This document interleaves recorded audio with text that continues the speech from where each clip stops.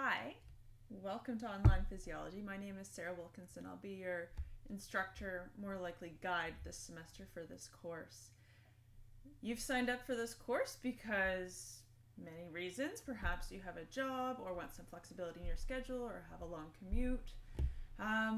Know that signing up for this course requires just as much work, if not more work, than the in-class Physiology 125. So if you feel like you're not a self-motivated person or that you could benefit from some more tension from the teacher in the class, know that both Serge and I teach a in-class physiology that you can still transfer into up until September 10th. So that's a Monday. So if you would like to do that, you could do it online, or if you need some help with that, you can go see Victoria, your first semester program coordinator. It was so nice to see so many faces at the orientation this past week. If you didn't manage to go, please make sure you orient yourself with all the information that you may have missed, and you can probably find that in your student handbook that you'll pick up from Victoria. Let's get into this class specifically. For Physiology Online, I'm not sure if you've ever taken an online class, but it's very self-directed. I'm here and available. This is my home office where I work a lot from, but if you'd like to find me on campus, I'll be there Tuesday to Friday. Best to make an appointment because I'm teaching online, so I'll be home a lot as well. I also don't mind doing online appointments if you would prefer that. I'm not as available in the evenings and weekends as I have a family. However, you could reach me most days because they're all at school and at work. So let's get into how this course is going to be structured and then how to use the Blackboard site, because this course is going to be based off of Blackboard. So let's go to Blackboard first. Note that my course looks a little different on Blackboard than yours will likely do, but this will give you a good overview of how to use it. So you're going to want to start at the Getting Started tab here. So you're going to click on Getting Started.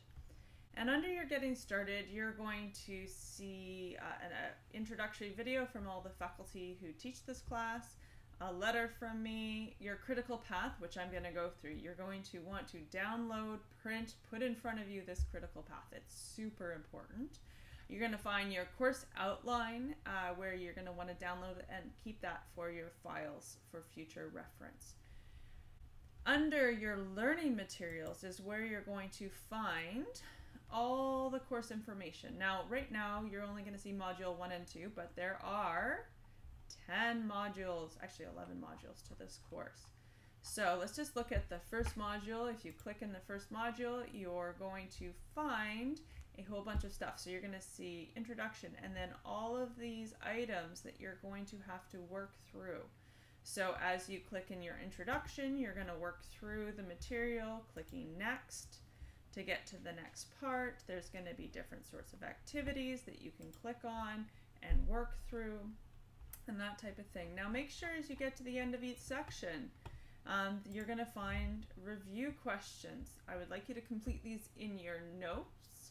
And if you get stuck, please go to the discussion board, which I'll show you in a second, and put up your question of where you're stuck. And if you're doing really well in the class and you want to test yourself, please answer your fellow classmates on the discussion board. It can be a really collaborative process and it's worked really well for me in the past in other classes. Once you've done those discussion questions, you're going to move on to the next module. Now, often at the end of each module, there'll be a quiz or an assignment. You're going to want to make sure you pay attention to the due dates on those. So those are your learning materials. That's where you're going to find all the course content.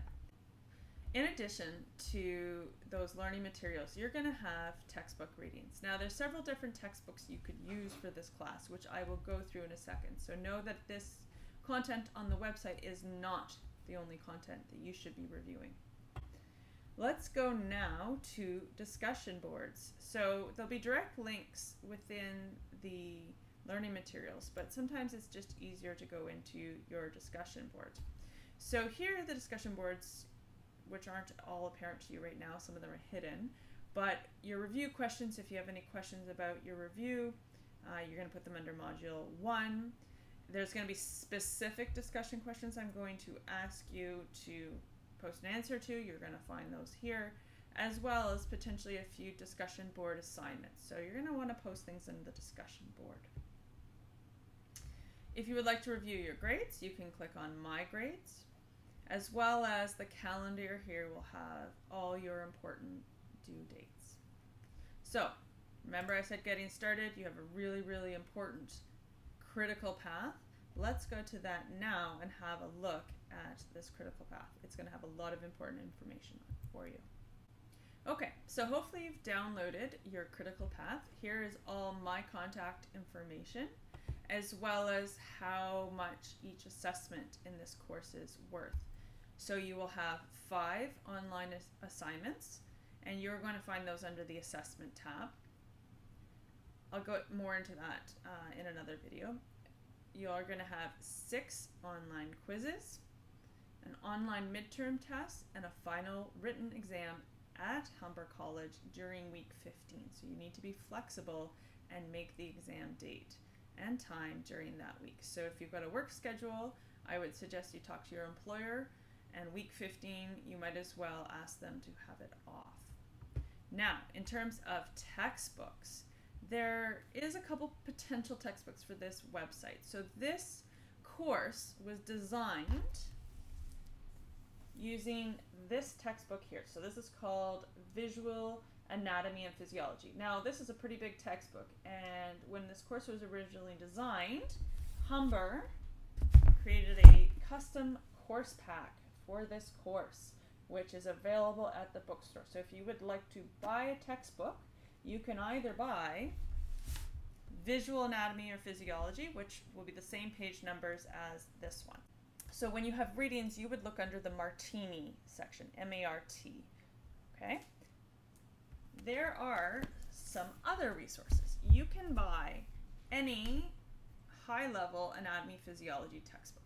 That works. You can get them, some of them for pretty cheap, $3 to $10 online. If you can find one, super. Marieb, Martini, there's a few other really good ones. You don't have to buy the expensive textbook. You're just going to have to figure out what the page numbers are, but it's not too hard.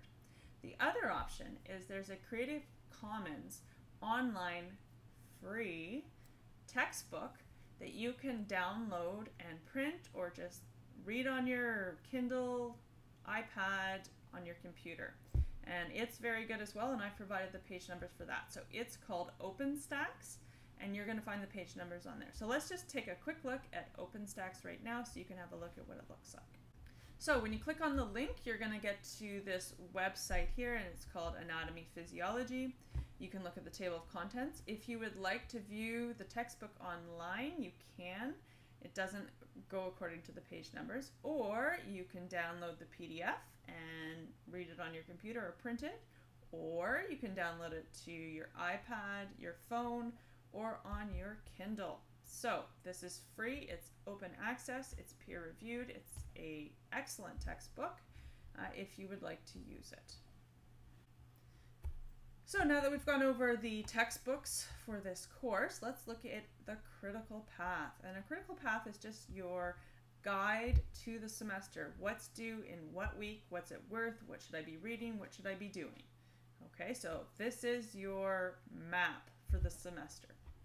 So let's just go over quizzes. I'm not going to accept them past the due date. They close at 10 a.m. Eastern Standard Time. There's no exception to that. It's not like high school where there's some, you can submit it when you want. Not here at college. Your standard HRT policies will apply to assignments. So if you get it in before the due date, you can get up to 100% of the mark. We deduct 20% per day. So if you are late on the day it's due by 10 minutes, you're losing 20%. Okay, so you can have up to 3 days after, but you're going to be losing 60%. So you might as well work ahead and not leave it to the last minute. Hence, self-driven people will do well in this class. So let's take a look at week 1 and 2 for this course. So during week 1, you're going to want to go into module 1. You're going to also get the getting started stuff. You're going to do all the notes, the review questions within that module, and you're going to do the reading either from Martini, chapter 8, pages 248 to 281, Or if you're using OpenStax, chapters 1, 9 to 16, chapters 3, 87 to 105.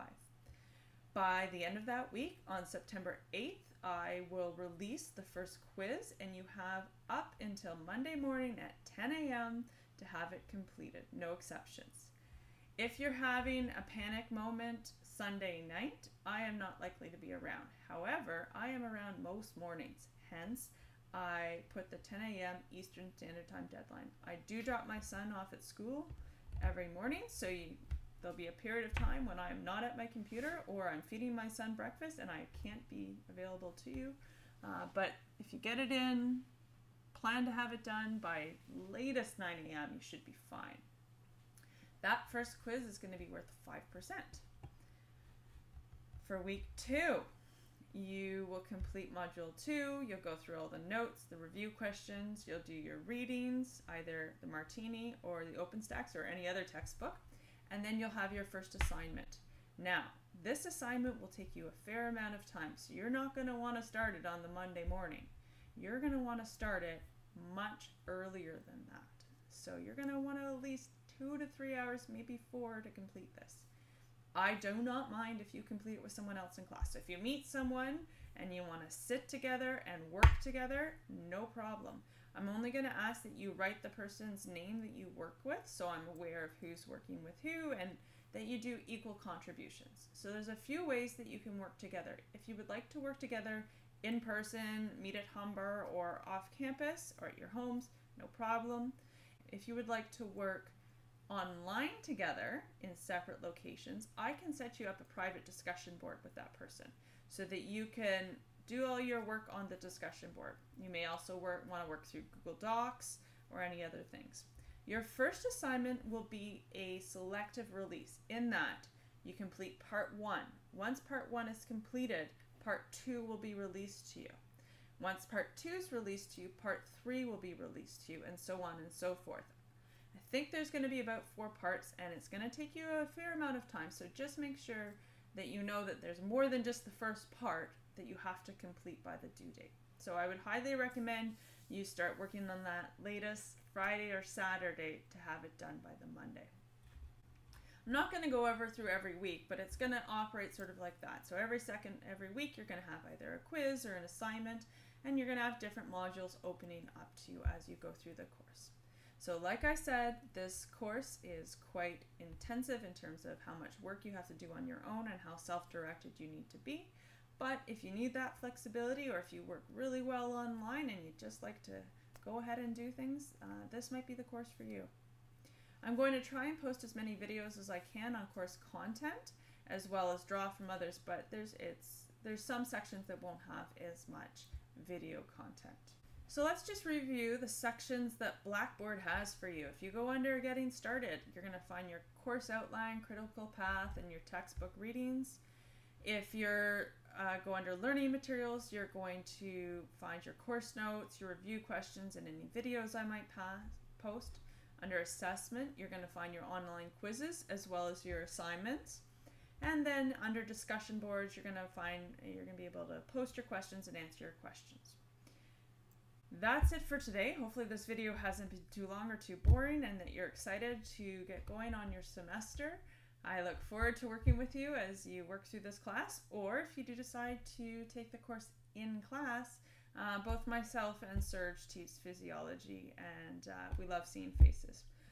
Don't hesitate to drop by the office. I will set up some office hours that you can just drop into anytime should you need some extra help, or if those times don't work for you, just send me a message and we can set up another time.